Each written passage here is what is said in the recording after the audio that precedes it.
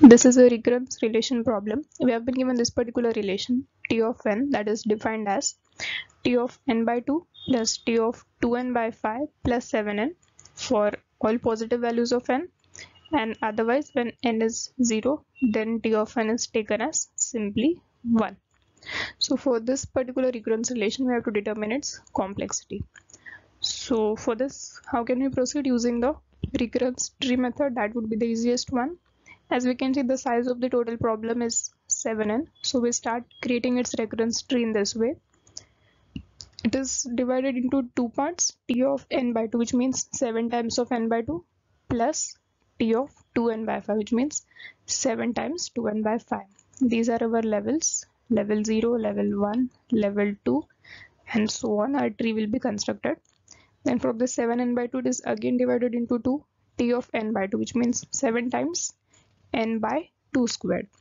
And T of 2n by 5 means this thing will simply be divided by 5, making it 7 times of 2n by 10.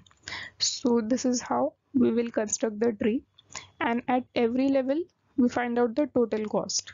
For example, at level 0, it is simply 7n. But at level 1, we will sum these up. 7n by 2 plus 14n by 5. We will take the LCM and add them up. Then we will be getting 7 will be taken as common. So it results into 7 times of 9 by 10, and that is shown over here. Similarly, if we take the total size of the problem at level 2, it turns out to be 7 times of 9 by 10 squared n, and so on. Now the thing to note over here is, what are the two sizes of the subproblems that we have? It is n by 2 and 2n by 5.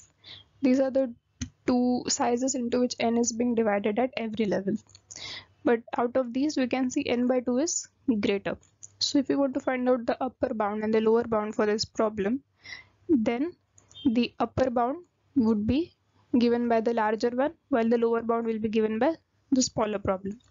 So as we can see, if n by 2 is greater, and this n by 2 corresponds to this leftmost subtree of this recurrence tree, and similarly this 2n by 5 corresponds to the rightmost subtree, because in the leftmost subtree all the problems are being divided by 2 every time. It is 7n by 2, 7n by 2 squared, 7n by 2 cubed, and so on. And similarly on the right hand side, the problem is always being divided by a factor of 2n by 5. So what we will be doing is, for calculating the upper bound and for calculating the lower bound, we will be using the leftmost subtree and the rightmost subtree respectively.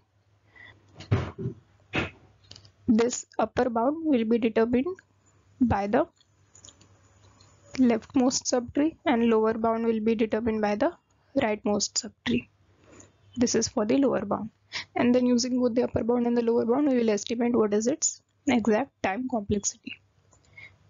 So for that, we will need the height of this leftmost subtree and the rightmost subtree. So as it can be seen, in this leftmost subtree, the problem is being halved every time. It is being divided by n by 2. Partitioning is being made. So the height of this leftmost subtree would be given by log of n to the base 2. And similarly on the right hand side, the height of the tree will be log of n to the base 5 by 2. So we have the heights of both the left subtree as well as the right subtree. So now we can go for calculating the upper bounds and the lower bound. Let us see how that can be done. Starting with the upper bound for this problem, that will be given by this leftmost subtree. We will be adding up all the values we encounter on that path in this way: 7n plus 7 9 by 10n plus 7 9 by 10 squared n. But as you can see, this will proceed up to the number of levels in the tree, and number of levels is same as the height of the tree, that is given by this particular expression log n to the base 2. So this thing will proceed up to 7 times 9 by 10 to the power log n to the base 2 n. So this is what will give us the upper bound. So we will say that T of n is less than or equal to this particular expression because it is giving the upper bound.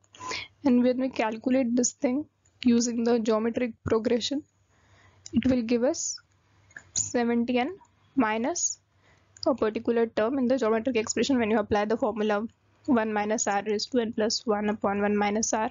So this thing will be something positive and 70n minus of something, which means it is almost, as it can be seen, T of n can be written as big O of n. The upper bound is found to be linear from this.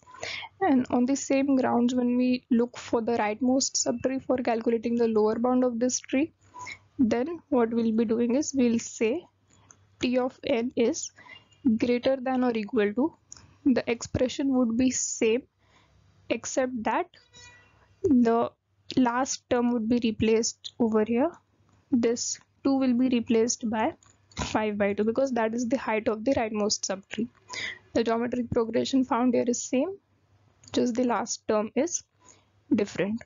So for this we will say T of n is greater than or equal to this particular expression, 70n minus some expression. So again it turns out to be T of n equal to, now this was the case of lower bound, so we will be using omega of n.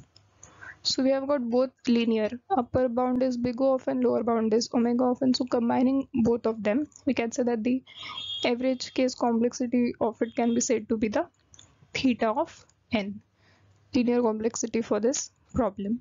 So for this one we will be going with the third option, that is linear time complexity theta of n.